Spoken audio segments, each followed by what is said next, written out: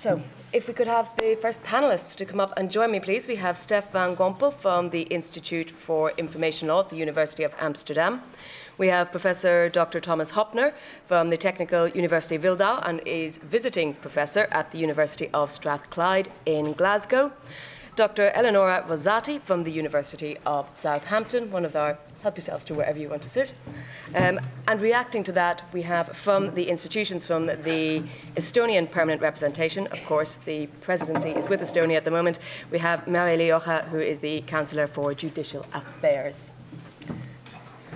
So, since time is tight and we are going to be really pushing it, I'm going to, as soon as we've had our chance to have all our academics speak, I will ask for reactions from our institutional representative, but then please feel free to raise your hands and catch my eye if you have a question for our panellists as well.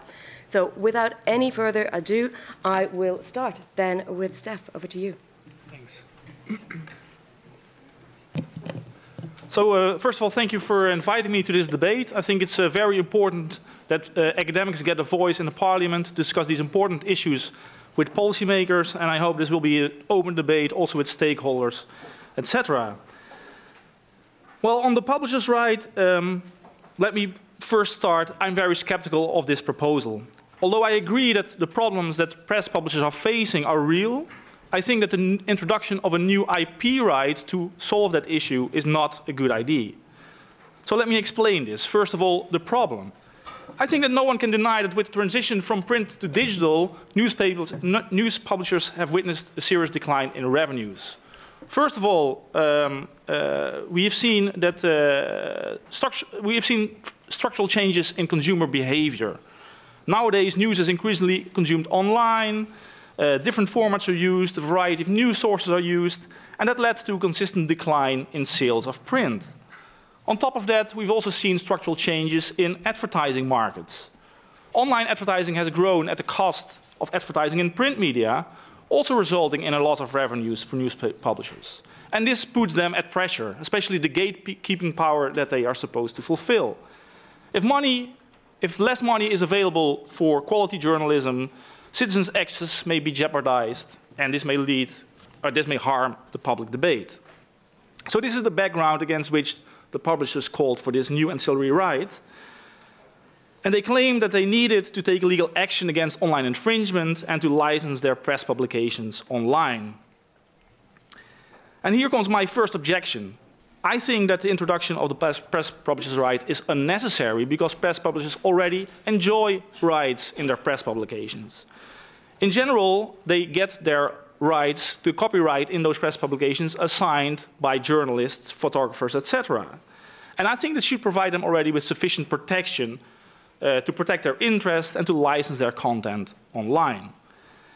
And if publishers face difficulties to prove that they own those rights, that is not a market failure, that's a problem of rights administration. So if you want to improve that, I think that's a better alternative than introducing a new layer of rights, which essentially grants the same protection that they already have.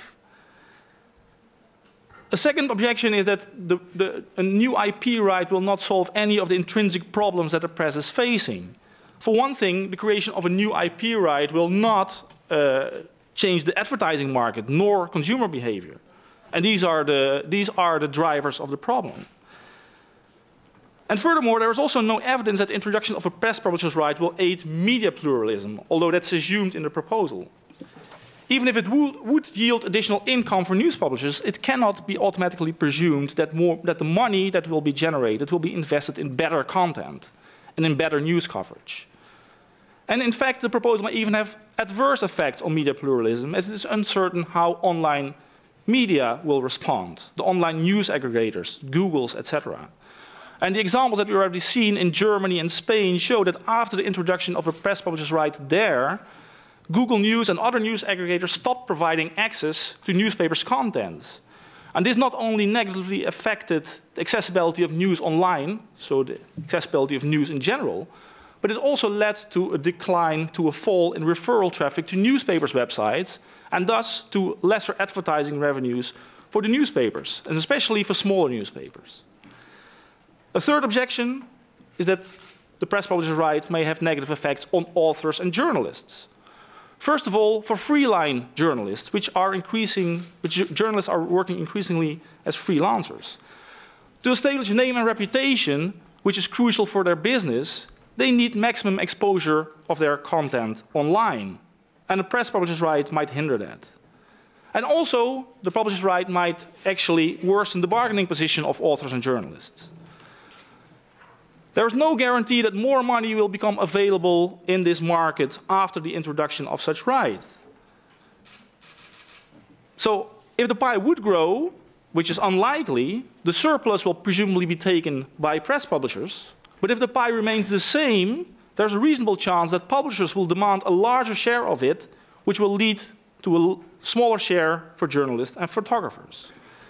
And my last objection is that the proposal goes way further than what is required to cure the problems.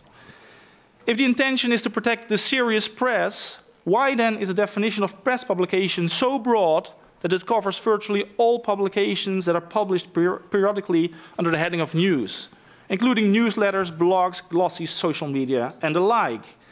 Why do publishers actually need such broad exclusive rights if the idea is only to allow them a share of the profits that online service providers make from the use of press publications? Why does the right affect all online users of news if the real intention is only to target the use of press articles by social media, news aggregators, and search engines? And why a 20 years term of protection if the commercial lifespan of most press articles is no longer than a day, a week, or a month at most? These are all questions that the proposal leaves unanswered. So let me conclude. I think that the proposal for a press publisher's right is flawed. There is no evidence that it will meaningfully contribute to addressing the problems that print media are currently facing. Further, there is no genuine need to add a new right in press publications, as news publishers are already protected by copyright. And lastly, it's still unclear what the potential impact of the proposal is on the position of journalists, on media pluralism, on future business models, and on the licensing market for news. And therefore, I urge policymakers to be cautious. I think that the proposed publisher's right could better be replaced by a presumption that publishers represent the author's copyright in press publications, as was proposed in the draft report of the jury committee earlier this year, or that it be removed altogether. Thank you for the time. Thank you, and thank you very much for sticking to the time. Let's turn now to Mr. Höppner. Your turn, please, Pastor. Thank you. Thank you. Thank you for the invitation to speak and present my views. I would actually like to turn more to a direct response to my previous speaker. I think it was well outlined why the press publishers are in need of a better protection. The Commission's impact assessment revealed that 57% of users access news now through search engines and aggregators, and that some 47% of those do not click through to any original site. What does that mean? It means the traffic stays on the aggregator side and does not end up on the source website of the press publishers. So they cannot monetize the traffic, they cannot monetize users that are interested in their content. Rather, the advertising budgets go to the aggregators. So in response to that, in order to sustain their business model of providing content for free to every consumer, they have asked for a better protection against such exploitation. And the proposed press publishers' right is addressing that. Most of the criticism, in particular the one we've heard today, actually results from a certain misconception of the scope of this press publishers' right. The first objection that we've heard is that we do not need such right because it is ultimately the same as the copyright of the authors, the journalists and the photographers, and that the press publishers can have these rights anyway by way of an assignment. Leaving aside the difficulties to get such assignments, if you're talking to thousands of journalists that are reluctant to share all the rights with the press publisher, that is beside the point, because the legal threshold for an infringement of that copyright is a different one to the one proposed by the press publisher. That is because to infringe a copyright by way of a reproduction of that content, you have to demonstrate that a part of a text has been taken that as such is original. So it contains some personal, individual creation, which is understandable because ultimately copyright wants to protect the creativity of the individual author. However, this threshold is not adequate, not proportionate when it comes to the right that is at stake here. Here the threshold is a different one. The threshold for an infringement by virtue of a reproduction of a press publication is whether a part of the fixation of the collection of journalistic works is reproduced. And that can be the case even if that part that has been taken is not as such original. Why? Because the protection does not aim to protect any originality, but investments. And the investments in press publications are made irrespective of whether the particular extracts that are taken or not are original or not. Because of this different threshold for an infringement, it is not correct to say that the new right would not expand the press publishers' rights. Rather, it does the opposite. It broadens their bargaining powers. Based on that false premises that we were talking about different rights, it's also clear to me that the mere presumption of ownership of the rights of the authors is insufficient. Simply because even if the press publishers had all the copyrights of the authors, the journalists and photographers, that would be insufficient due to this inadequate threshold for an infringement of copyright. Also, the other criticism, I think, are beside the point. Of course, media pluralism is protected and enhanced if privately financed media companies are protected in their competition against other private companies that try to exploit their investments by simply taking their content to compete against them. The more self-financed media players you have, the better the media landscape is. We don't want to rely on publicly financed broadcasters. Also in this respect, the reference to the reactions in Spain of Google News is not accurate. It is correct that referral traffic dropped, but that was to be expected. What is more important is that direct traffic, the direct call-ups of press publisher sites, basically users turning directly to press publisher sites, increased.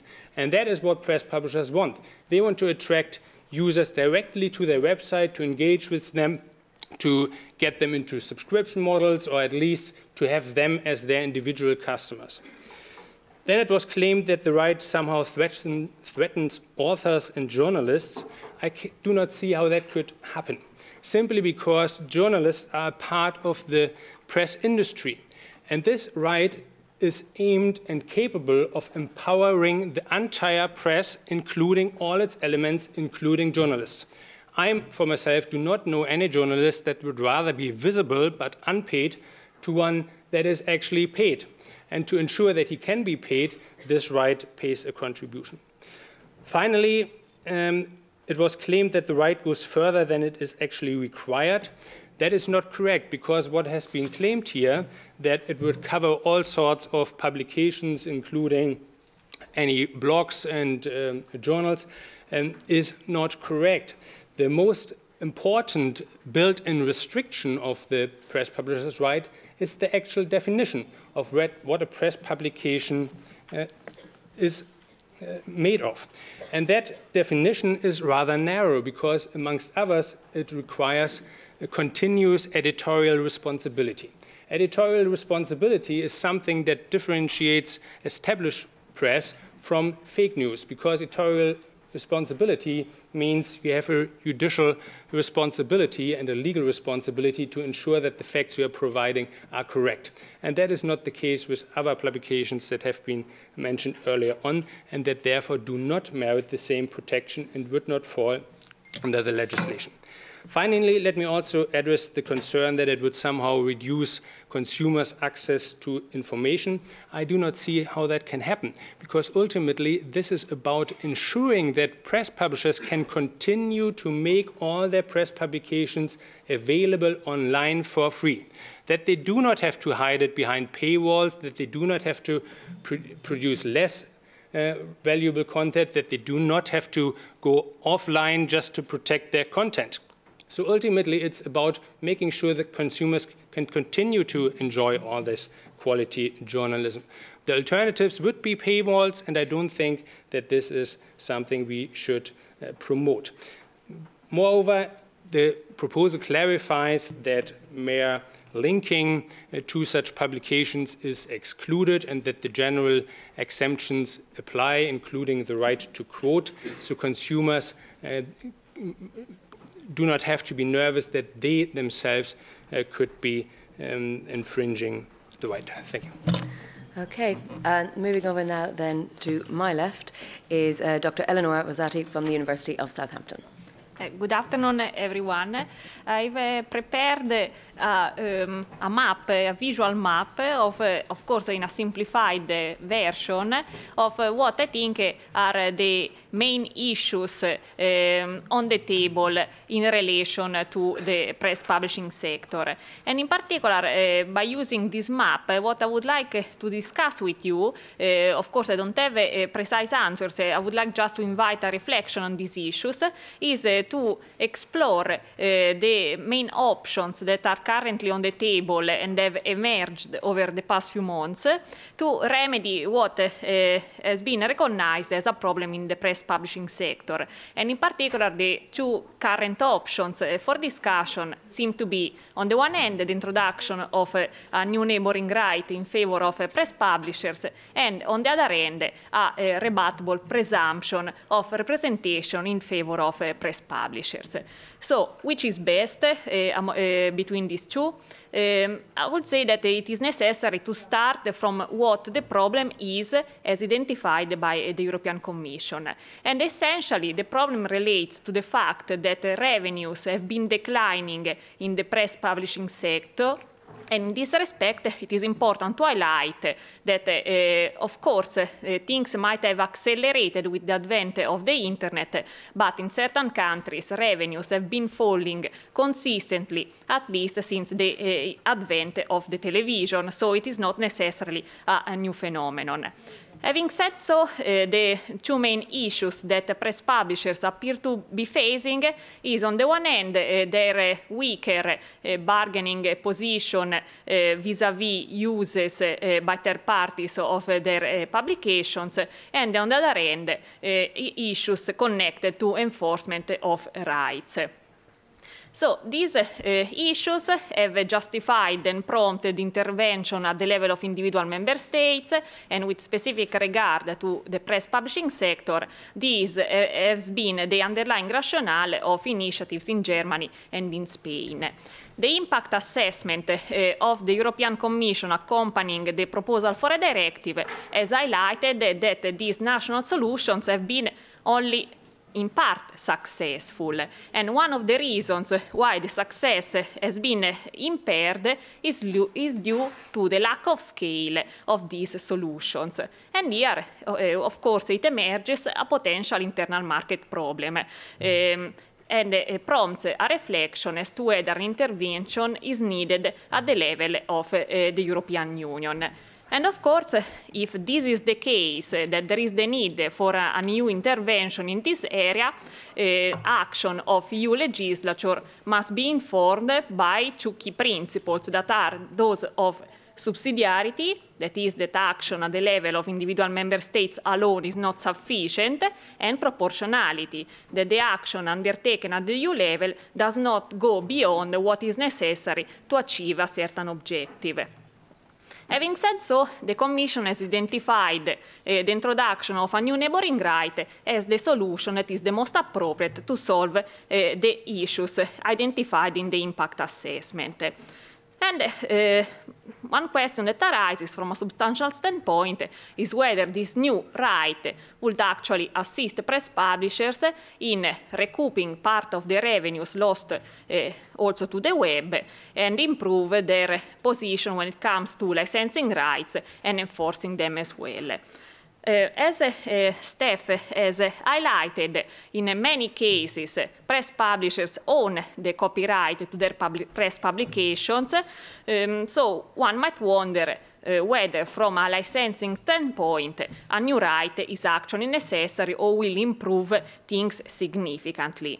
From the point of view of enforcement, I think that a discussion might be open as to whether there might be less intrusive measures in alternative to the introduction of a new right. And this brings to the second option on the table, that is the introduction of a rebuttable presumption of representation. This is something that has been in place in some member states already for some time and has been indicated in the draft report by MEP Comodini Caccia as the preferable solution. It is also one of the two options on the table for discussion in the context of the Estonian presidency, from what I understand.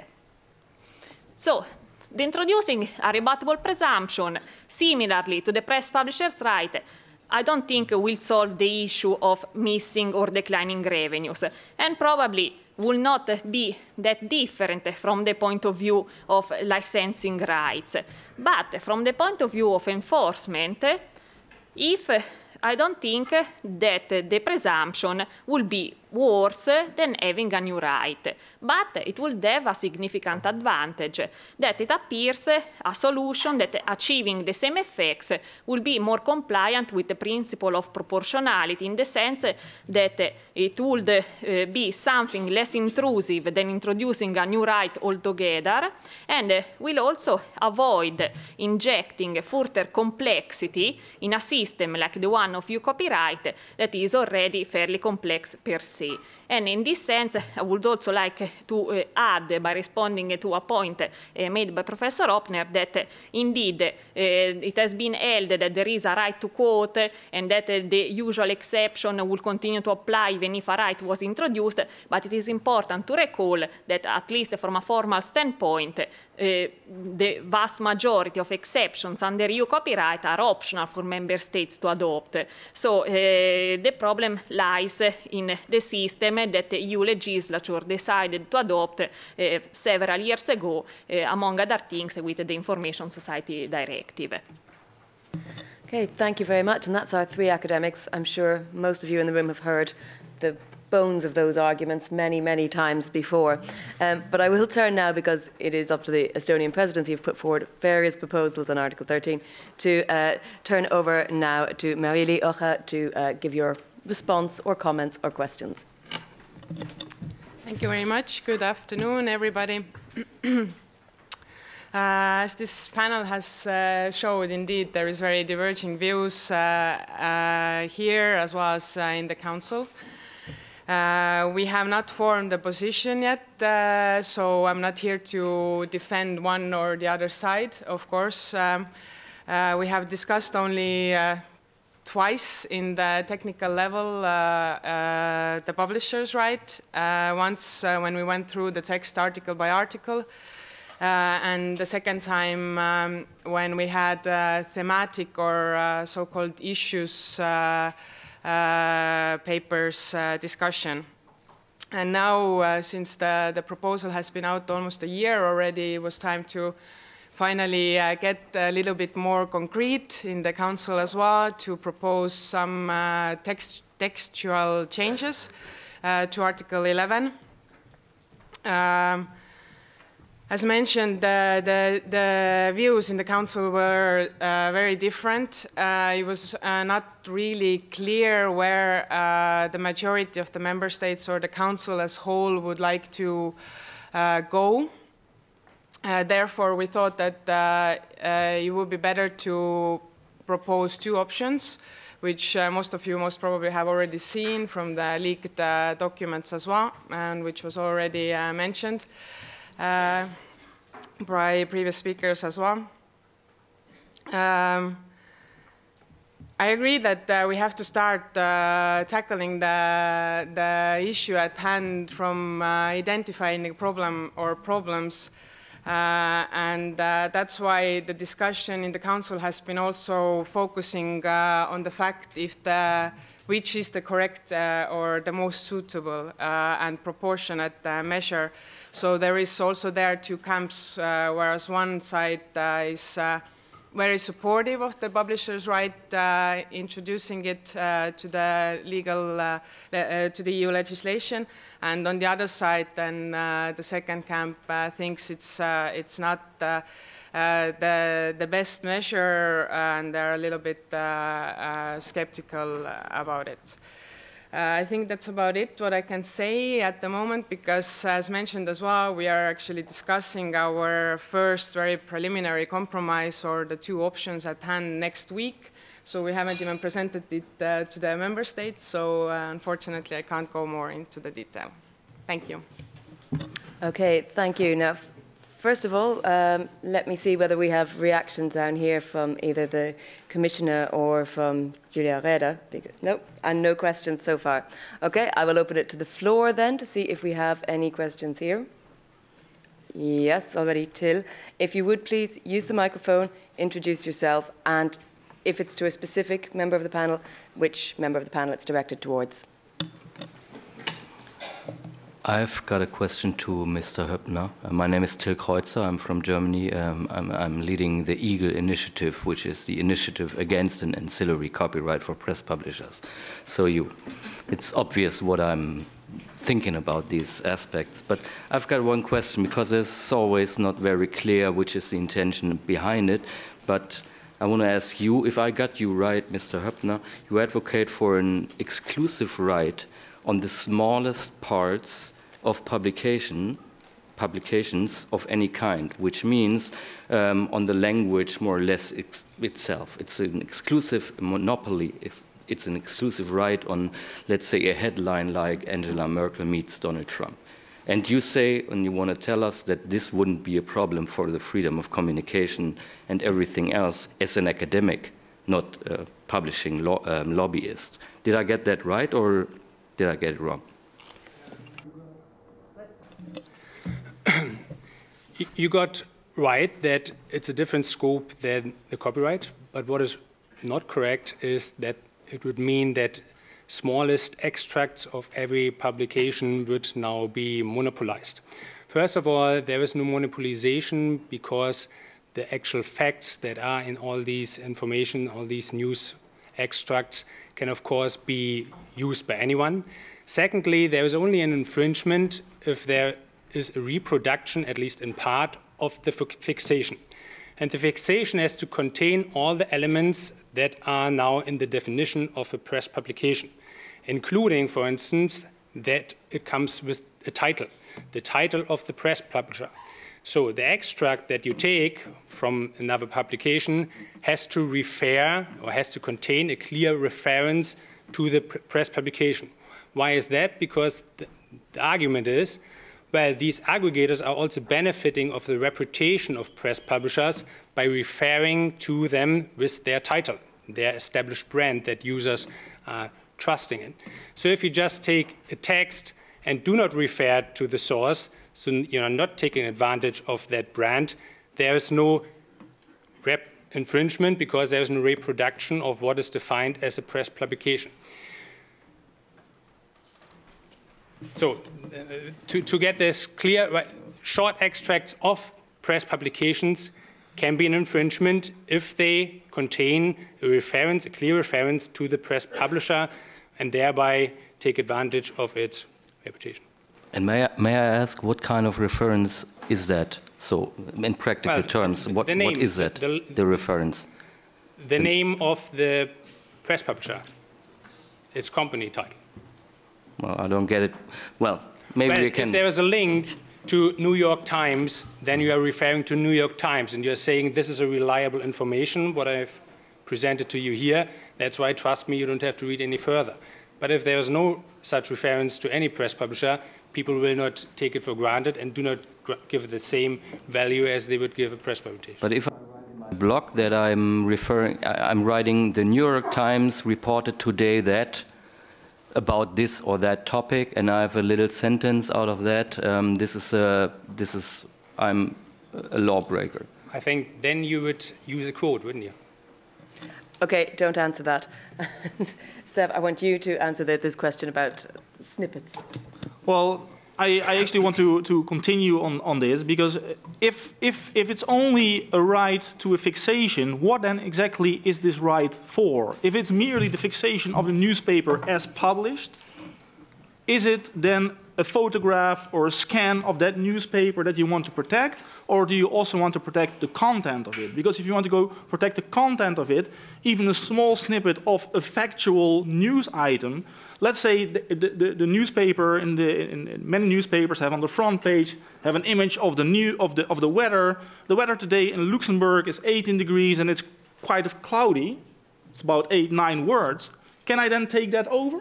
Is that the content that is protected by this news publisher's right? It's a very quick question, but if that's the case, then you start protecting facts through a new neighboring right, and I think that's completely against Berne Convention and many other international treaties. No, Okay. the right is not... Sorry. I think we're going to move on to another question here. Yes, hello. Thanks for the microphone. I'm Dimi from Wikimedia.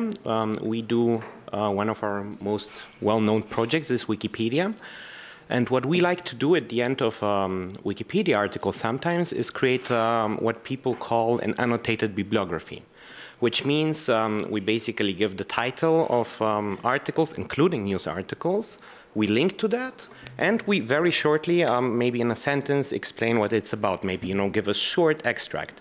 Now, that's an annotated bibliography. It's quite well recognized in any kind of academic work, and it's what we use on Wikipedia. Now, my question to the panel, and anybody can answer, I don't have a preference here, is under this new ancillary copyright press publisher right, would or would not annotated bibliographies fall under that? Thank you. Okay, I'm going to turn to this side and see whether the ladies want to tackle that. It would appear that from the description of the proposed right that Professor Höppner has provided, I would say that the answer is yes, that there might be a discussion around whether this kind of use falls under an applicable exception. But again, it is not that there is a new exception that would apply to the EU press publishers' right, because the exception that would be applicable in this case would be the national ones that member states, as a matter of fact, have implemented in different ways, and the national judges have interpreted in different ways.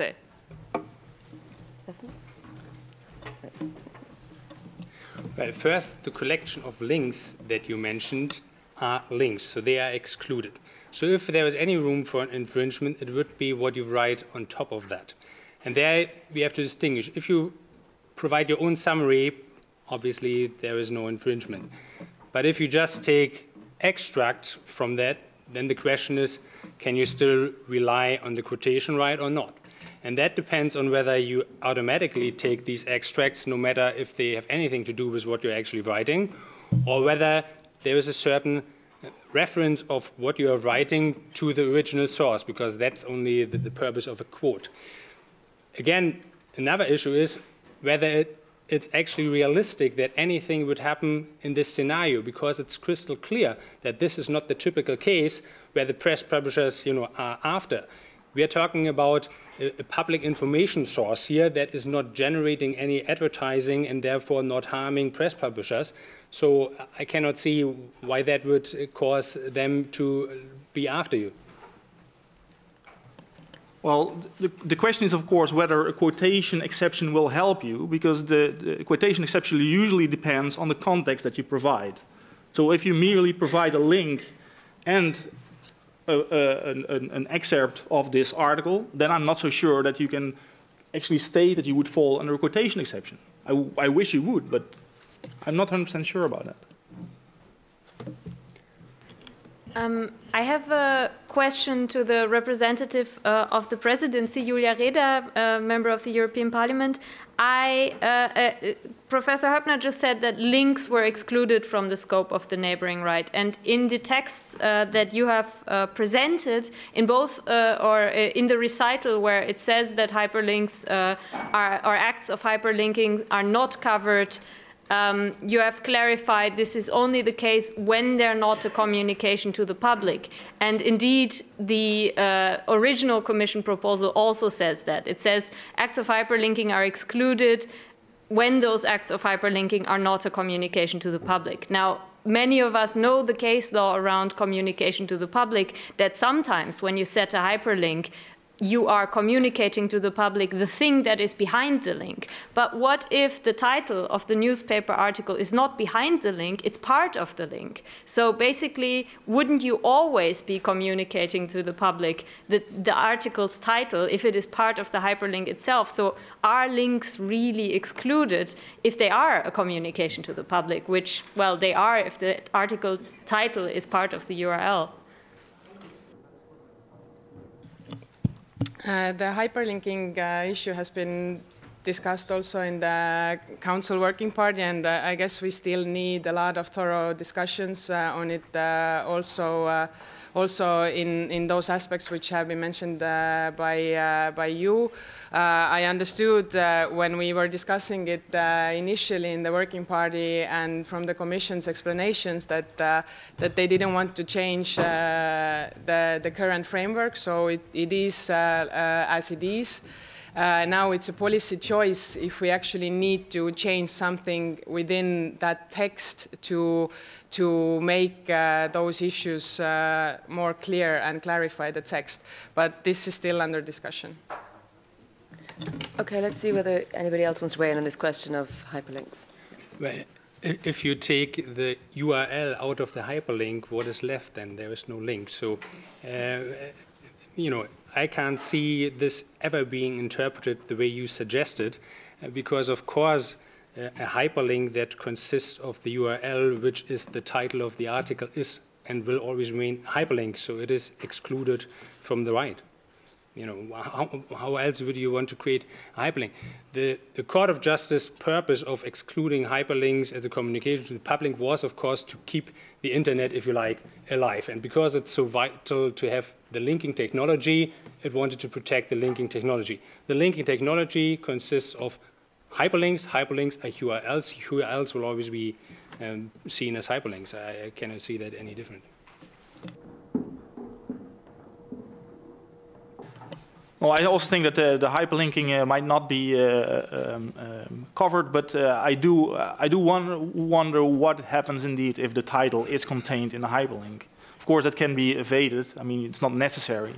Most of the times you see nowadays that they have the number headings rather than, but it's possible. I don't think that we can definitely exclude that it's part of the scope of the right. Thank you, everybody, for your interesting presentations.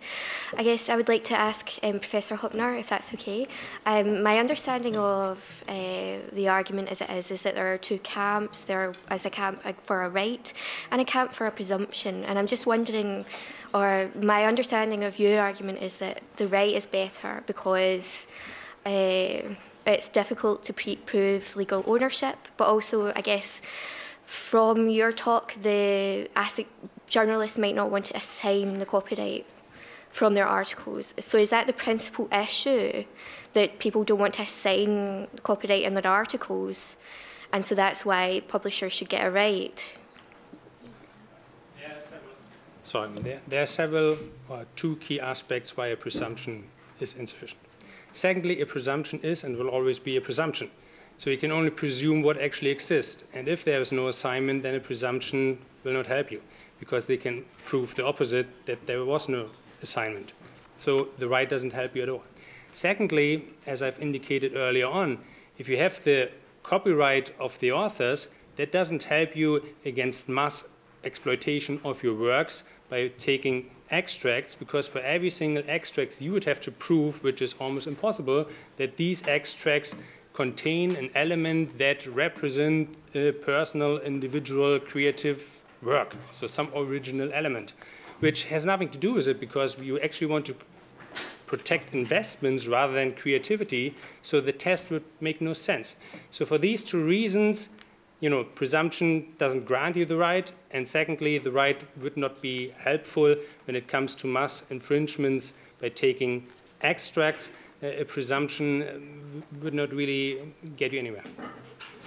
Eleonora, let me throw that over to you. Do you agree? But, I have a question that, if you wish, is a bit provocative.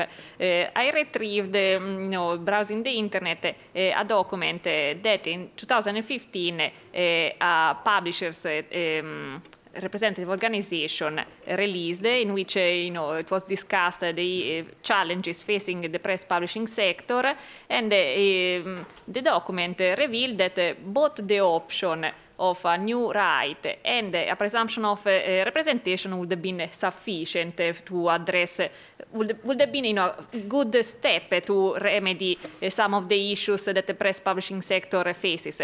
So I wonder what has changed since then that makes now the option of a rebuttable presumption not really acceptable. What has changed in the industry that might prompt this kind of different approach in a way?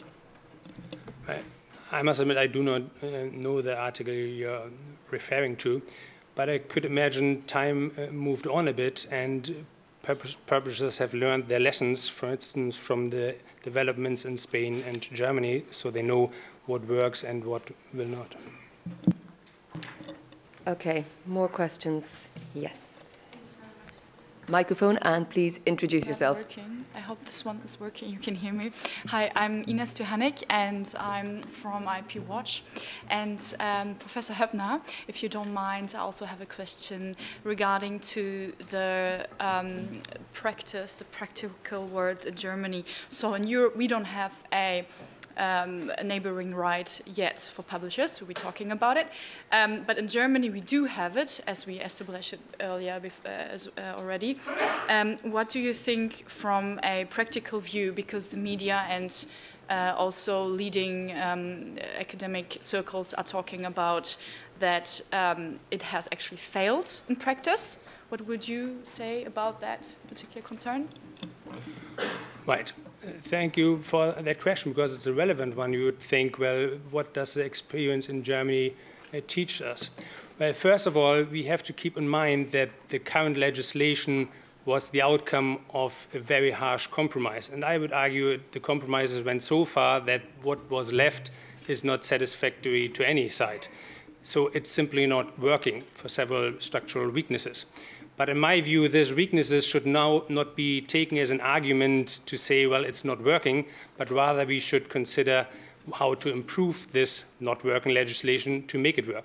But what certainly is a success of the legislation, irrespective of a possible lack of a flow of remuneration, is that it got aggregators, it stopped aggregators in their track. It may very well be that the landscape today in Germany would look much different when it comes to the scope, the amount, and the size of news aggregators than it does.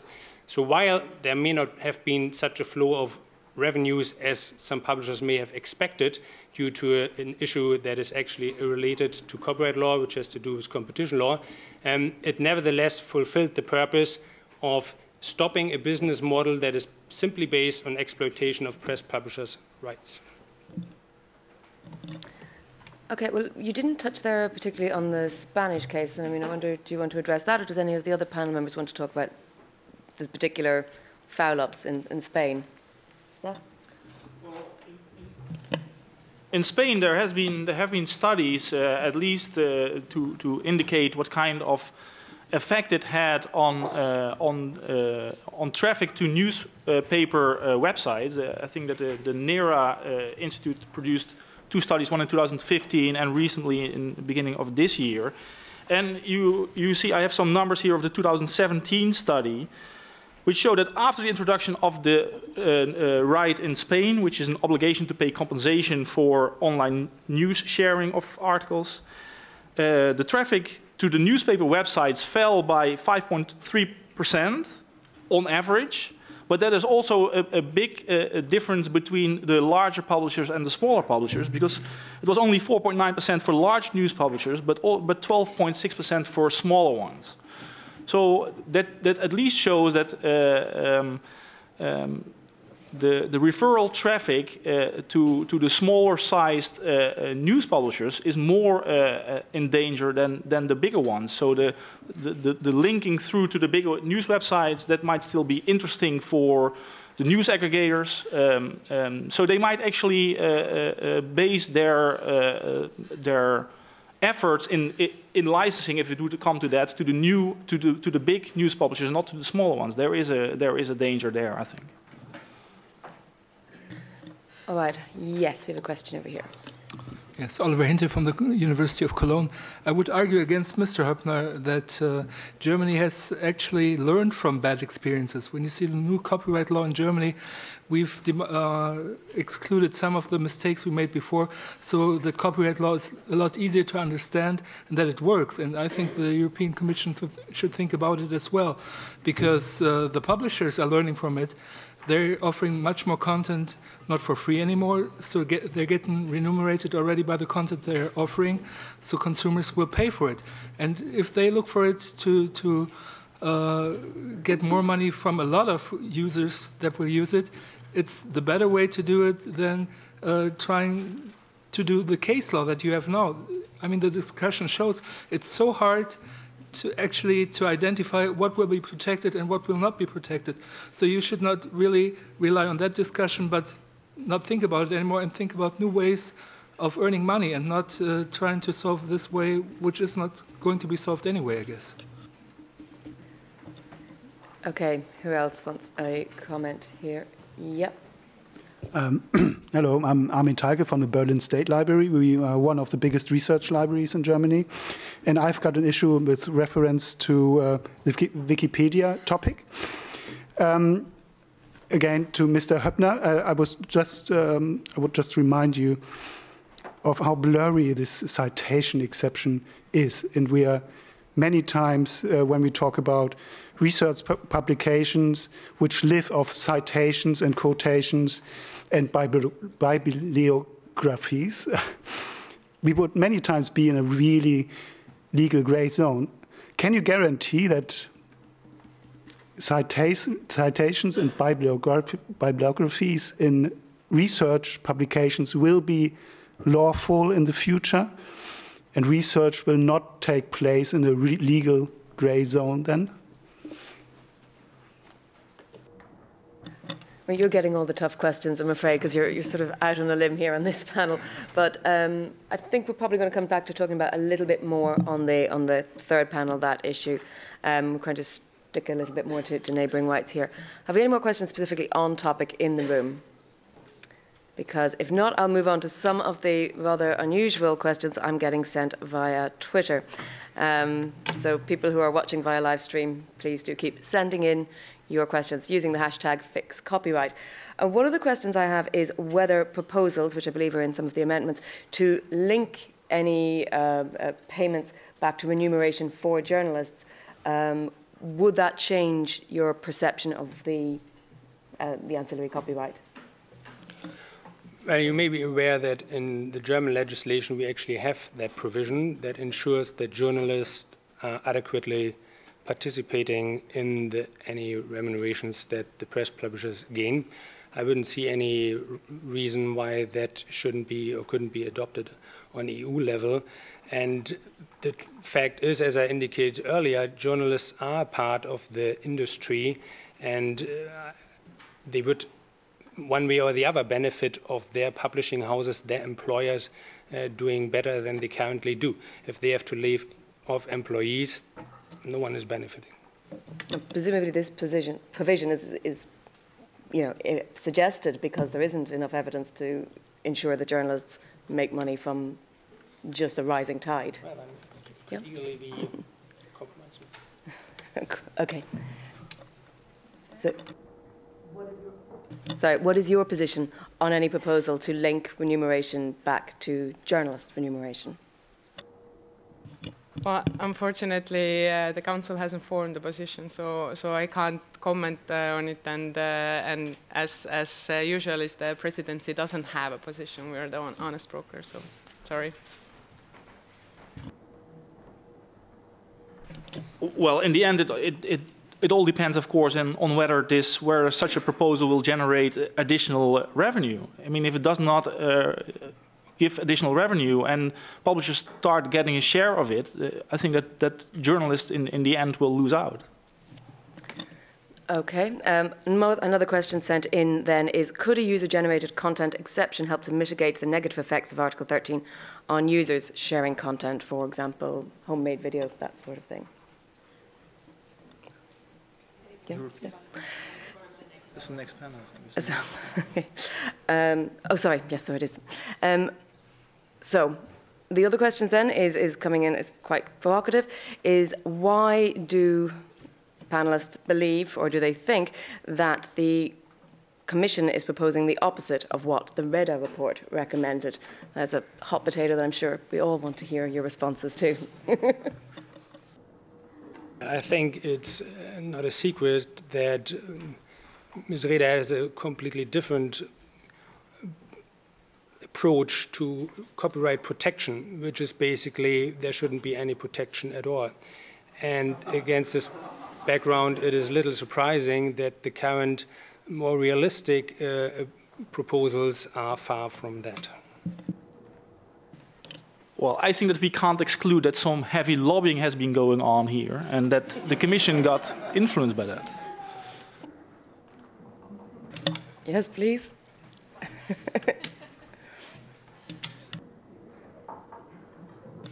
Okay, well, you really don't want to talk about it. Okay, perhaps Julia, would you like to answer that question? I think everybody who has read the Reda report can be reassured that it does not recommend the end of copyright. Okay, we had a question over here, yes. My name is Jalea López de San Román from the League of European Research Universities, and it's a question for Professor Höppner. So we are wondering about academic publishing, and since you are in favor of including this new publisher's right, you as an academic would also be in favor of having academic publisher under that new right. As far as I'm not mistaken, in one of the recitals, it excludes such academic publications. So we had the ITRE committee at the Parliament who was broadening it to academic publishing, so it's not clear yet where it would be including it or maybe not. it should be clarified a bit better. So, more questions. Who wants to be next to put something to our panel? Gilles. Okay, I'm going to take one, because that was like, basically you just said, everybody else should pay, but not me. Like, linking to publications, scientific ones that I'm going to use should be free, but linking to news articles should not. So basically you place, sorry, maybe I got this wrong, but you were like saying the whole time, well, if you're linking to, if you're using press articles, you should be liable. And then you just said, well, if the text is saying if you're using scientific articles, you should not be liable, and the text should clarify this. So I understand that research is important. That's perfectly my opinion. But I do think political debate, the capacity of society to get to an opinion in a common way and exchange opinions should not be infringed by copyright. And you just put those two things completely on two different platters. No, I was talking about the particular case of academic publications and whether they should fall under the definition of a press publication. And my personal view is that they do not have to, because if you weigh up the interests, there is an additional interest here, which is academic research, openness, innovation, and all these things. And academic papers, that are written to boost not just the egos of the writer, but also, pay some contribution to the journal. And the business model is different.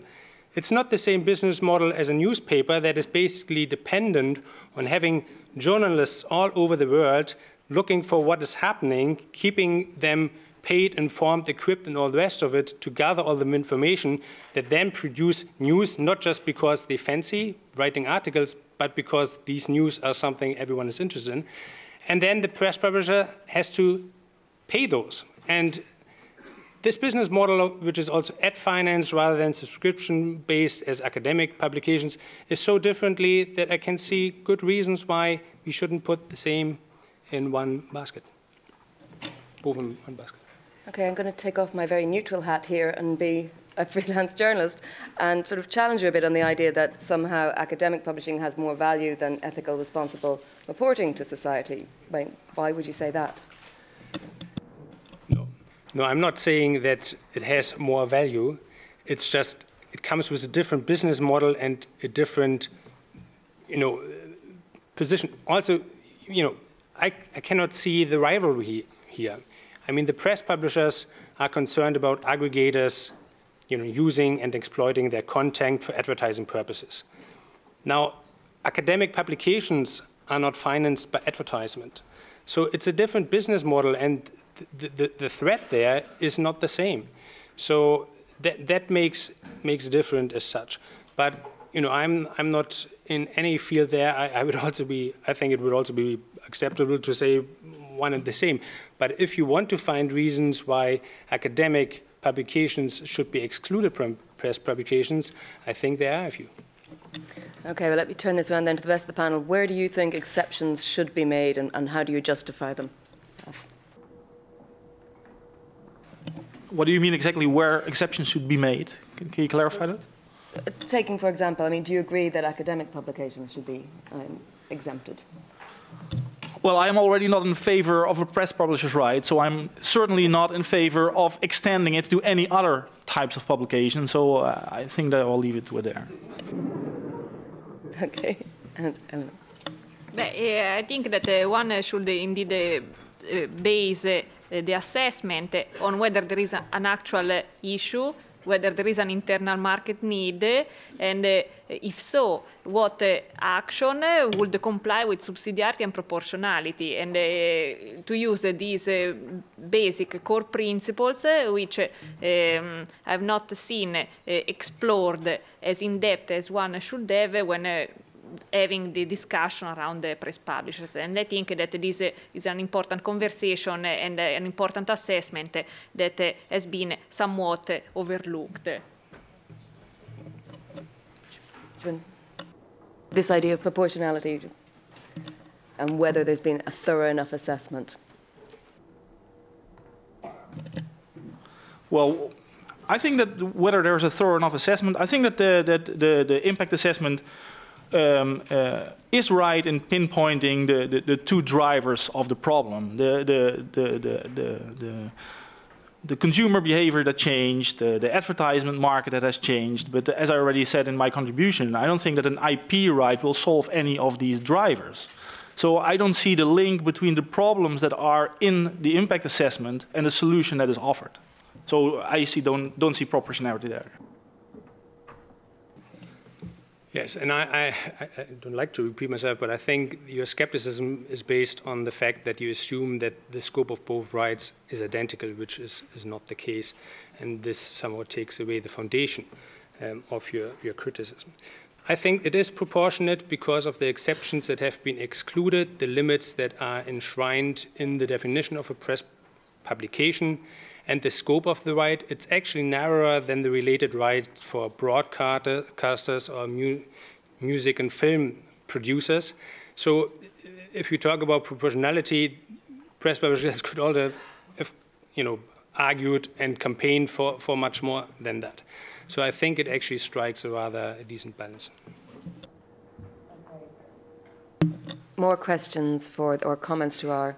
Okay, so we've had Till, so I'll come back to you if we've no others. Leonard, then. Yeah, thank you very much. I also have a question for Mr. Höppner on proportionality, since this was mentioned. I'm working with Allied for Startups, and we're representing a startup organization and startups across the globe.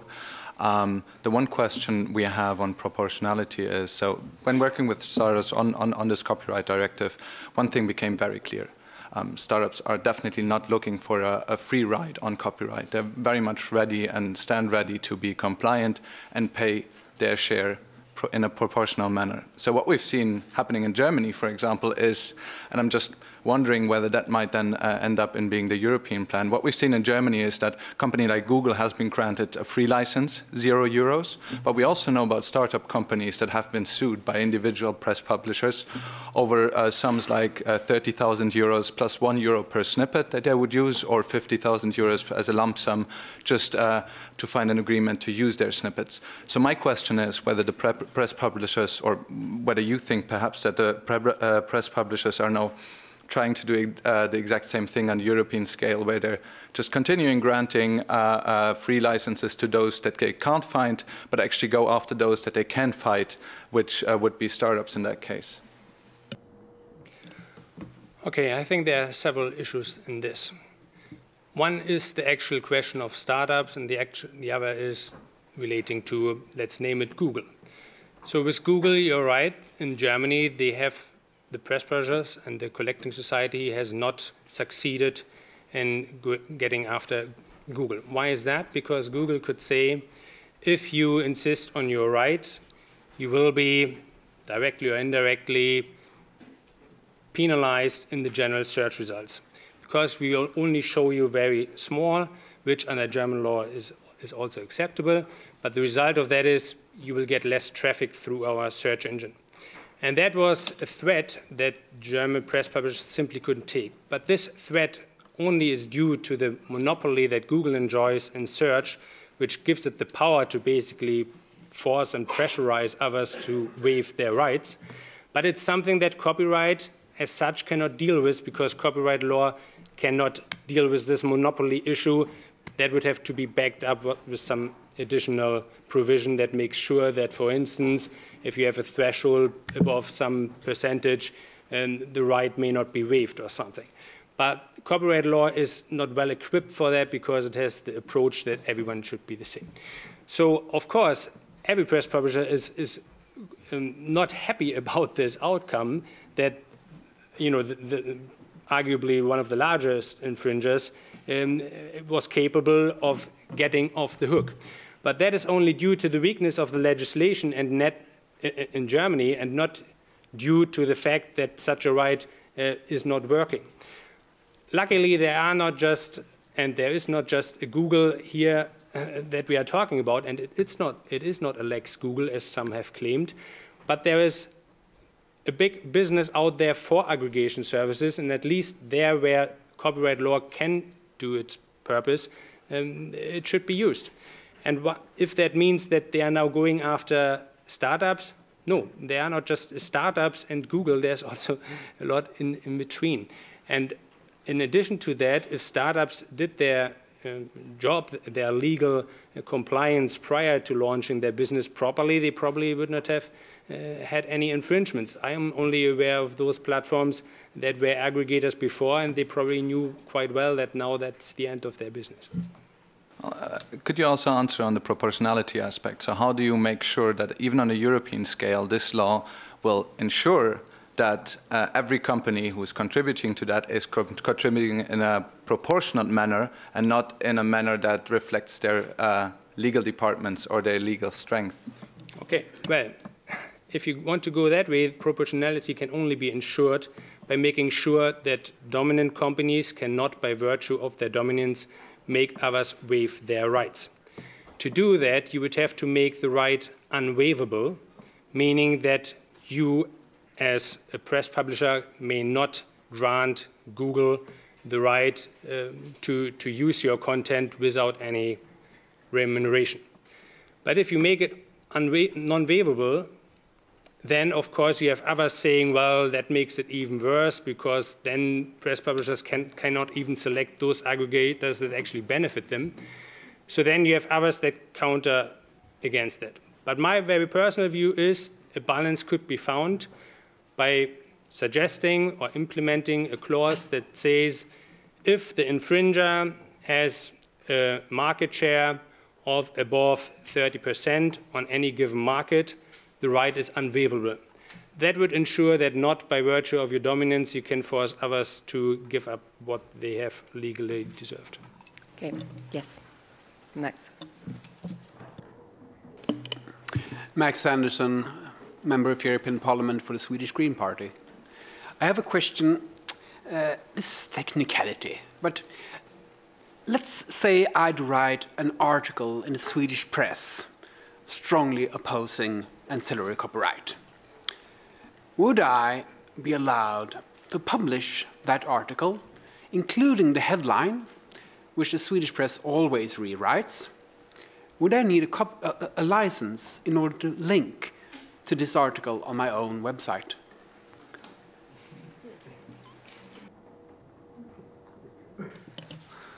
Well, if the article is made available for free online by the newspaper publisher, you don't need to get a license to link to that article.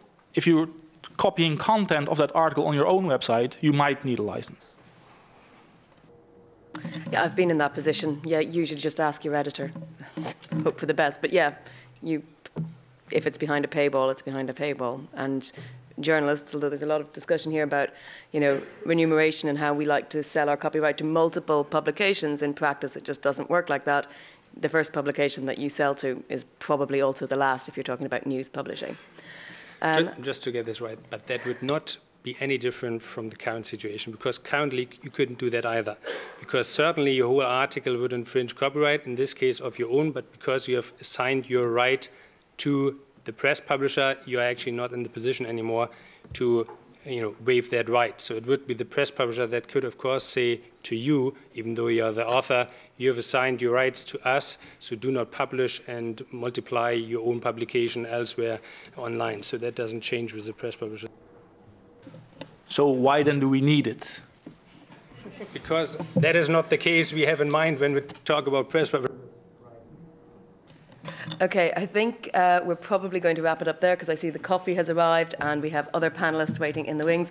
But thank you very much to all our panellists, and hopefully they will stay down and continue the rest of the conversation.